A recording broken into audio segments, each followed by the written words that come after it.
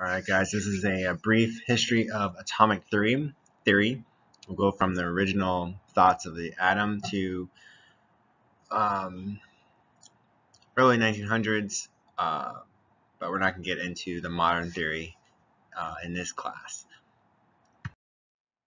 So the atomic model started in 400 BC with Democritus, and really nothing happened until 1800s with Dalton, and then through the early 1900s with Bohr. So in Democritus, he was a Greek philosopher, and he basically proposed that all matter was something that was small and unbreakable and too small to see. Philosophers were the leaders in um, science, I guess you would say, or thought process during the Greek time. They didn't really test their beliefs or anything like that with experiments, but they used reasoning to support their experimentation or thoughts. Democritus used the beach as an example. So from afar, the beach looks like a huge mass, but in theory and in reality, they're small particles of sand. And that was basically his reasoning why an atom it is what it is.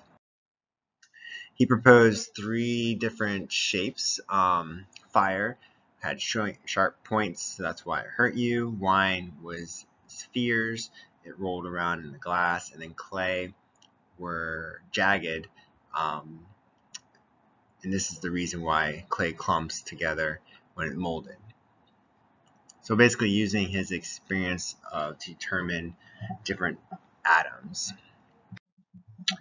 Then came Aristotle, which is a lot more famous Greek philosopher, and he developed there are four elements: earth, water, air, and fire. And this really nothing really happened until early 1800s with John Dalton. Then John Dalton, English, proposed that atoms, five things, all matter was made of atoms. Atoms were solid spheres. Atoms of different elements made different masses. Atoms were indivisible and indestructible. And atoms combined to form compounds. So those are the five things Dalton theorized. And he actually was pretty good.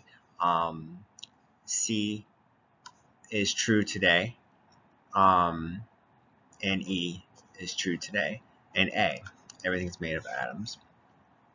So we'll see why B and D are not true. J.J. Thomson came around, also English. He started as an engineer, and then later on he changed to physics.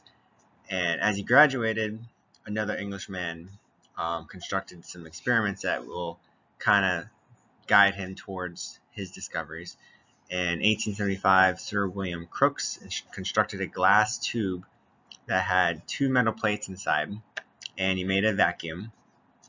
And when he connected the plates, there's a positive and negative terminal with a high voltage battery, and he observed a glowing ray. And this experiment proved that electricity was matter. So you can see in this picture, there is the Crookes tube, and in this video,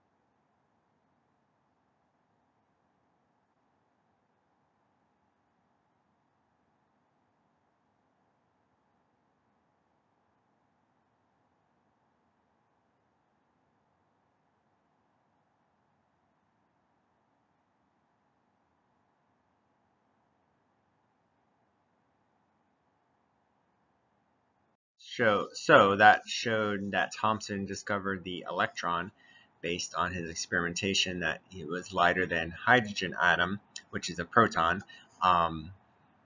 So it proved that there is something smaller than an atom, and it has a charge, a negative charge. And a few things you want to talk about with properties of positive and negative charges, that when you have a positive and negative, they're going to attract. And when they are the same charge, they're going to repel. Okay, push away. So looking at the cathode ray tube, Thomson took the tube and put plates on top and bottom. And when there's no charge, it just goes straight. So that proved that ray was matter because it was in a vacuum. Then when you put a charge on the plate, it repelled the negative and it was attracted to the positive. So you can see in this picture that the beam is going towards the positive. Now, when you flip it, same thing happened. The charge inside the tube went down towards the positive and then repelled from the negative. So from this, he concluded that ray was matter and it was attracted to the positive plate and repelled by the negative. So that means the matter inside was negative charged particle. So Dalton's proposal that atoms were neutral in solid sphere disproved that, because atoms were not neutral, or some atoms weren't neutral, and they weren't solid. They actually had particles within each other. So he proposed his own model that had positive cloud and negative charge particles, and it's called the plum pudding model. So the plum pudding is basically a dessert they had in English time, and the raisins inside it were the negative charge electrons, and the matter around it was positive. So that's the example of the plum pudding model. Again, it was a popular dessert back in the day, and Thomson's model lasted less than 2 decades, because the first proposed existence of a subatomic particle in 1911 also helped improve the atomic model, which was Ernest Rutherford. So Rutherford was born in New Zealand as a Kiwi, and he worked with alpha particles, which is a type of radioactivity. And he used these alpha particles to investigate the structure of the atom. And uranium, a radioactive element that gives off alpha particles, he used to investigate the makeup of the atom. So basically, he encased uranium in lead, because lead absorbs alpha particles, and it proved to be a straight line to go through and hit this dense metal, gold. So he had a thin piece of gold metal and a screen to detect where the alpha particles were going. So you can see in this picture that the screen was surrounding the whole gold foil and the alpha particles were being emitted. So what happened was most of the particles went through the gold metal and some did not. And I'll show you in this clip.